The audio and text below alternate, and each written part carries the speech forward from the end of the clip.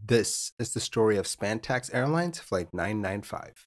On the 13th of September 1982, a DC-10 started its day flying from Palma de Mallorca to Madrid's Barajas airport. Later that day, the plane was boarded by 381 passengers and 13 crew members. They were flying from Malaga to New York. As the passengers boarded and settled in for the flight, the pilots were configuring the plane for takeoff. They set the flaps and calculated the important speed information for this takeoff, including the V speeds.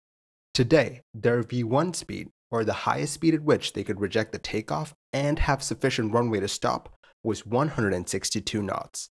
The plane left the gate and started to taxi towards the runway, all while the crew carried out checks and checklists, making sure that the plane was set for takeoff.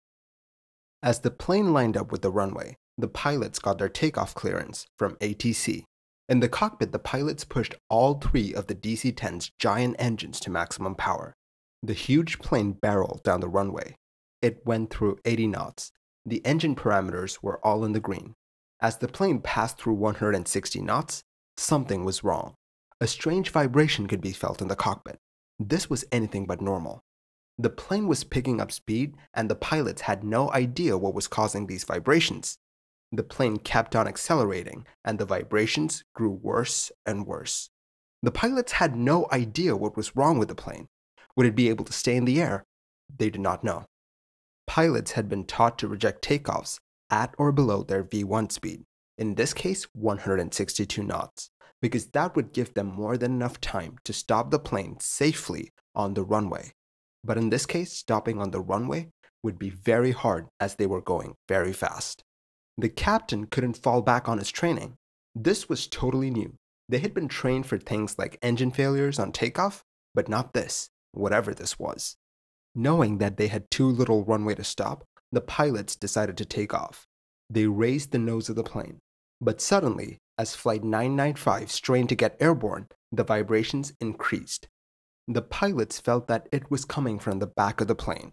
The captain could feel the plane vibrating through his control columns. He had no idea what was wrong with the plane. No idea if the DC-10 would be able to sustain flight. He knew that the plane was going too fast to stop in time, but he decided to reject the takeoff anyway.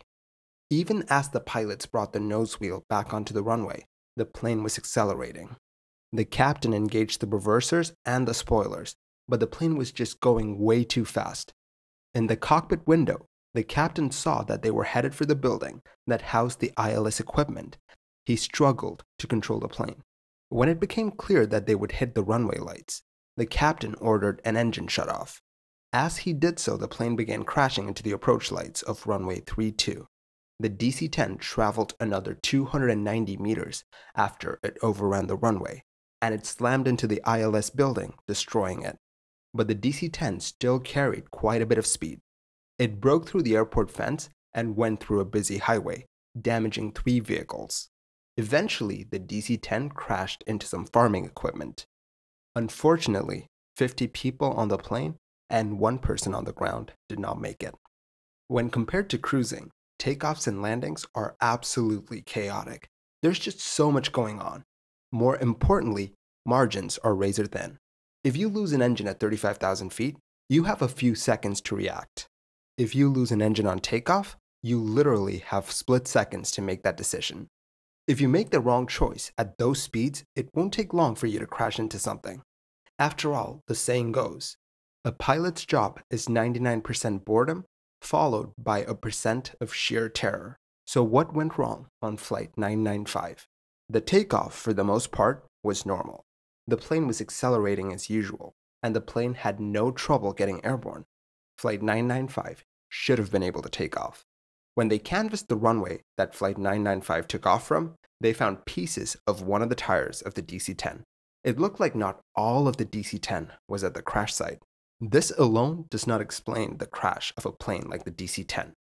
Sure, losing a tire on takeoff might be an annoyance, and you might have to carry out a few more checks on landing, but it should absolutely not bring down a passenger jet, Air France Flight 4590 notwithstanding. But nonetheless, they sent the tire fragments to the National Institute of Aerospace Technology for analysis. The tire fragments had come from the nose wheel. They also found something interesting. The tire itself was not new. In fact, it had been recently retread for a third time.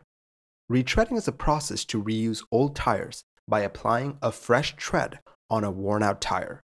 This particular tire had gone through 14 landings after its retread.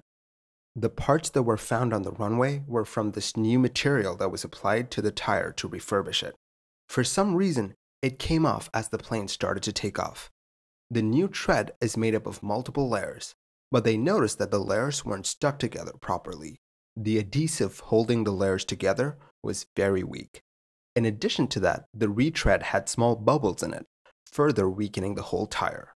This meant that, as the plane took off, multiple layers of the tread was ripped off the tire as the plane picked up speed. The retread had not been done properly. The adhesive that they used to refurbish the tire was just not up to snuff. This explains the vibrations that the crew felt as the plane picked up speed. The now unevenly shaped tire rotated faster and faster, thus increasing the intensity of the vibrations. This is where the human comes in. During takeoffs, the pilots were experiencing vibrations that they had never experienced before. They weren't really trained to deal with wheel failures on takeoff. Their very first exposure to an emergency of this sort was the real deal itself. That brings us to decision time. Decision time is the time it takes for you to see something and to react to it.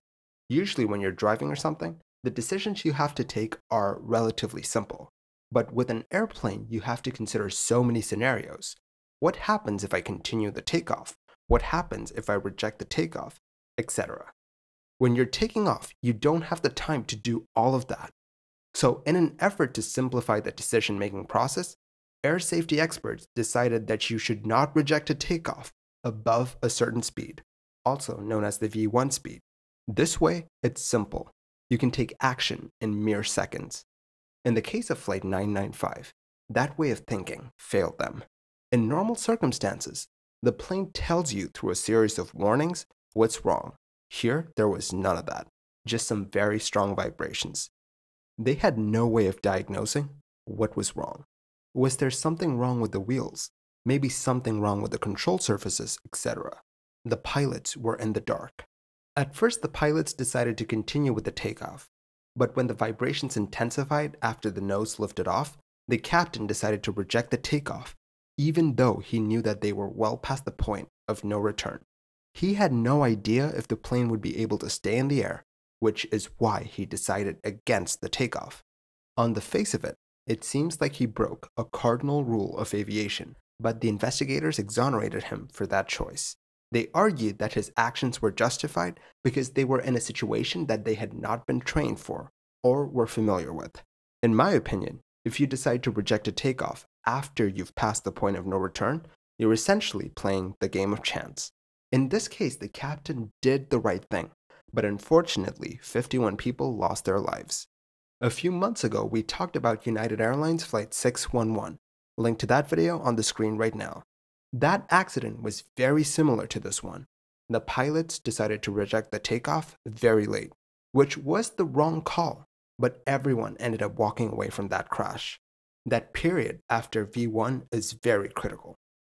This crash ultimately comes down to a flow of information. For most failures, there's a light or a warning that lets pilots know what exactly is failing and how, but there's no warning for a tire that is disintegrating. The pilots had no idea what was happening with their plane, which explains the decisions that they made. What do you think? Do you think that the captain made the right call? Let me know your thoughts in the comments below. By the way, before you go, we just hit 100,000 subscribers. I had no idea that the channel would be this huge when I started it 2 years ago. You're all amazing. Thank you for watching. I don't know what the future holds for this channel, but let's find out together. With that, thank you for watching this episode of Mini Air Crash Investigation. If you like the videos that I make, do consider liking and subscribing. It will really help the channel grow. I will catch you guys next time. Stay safe.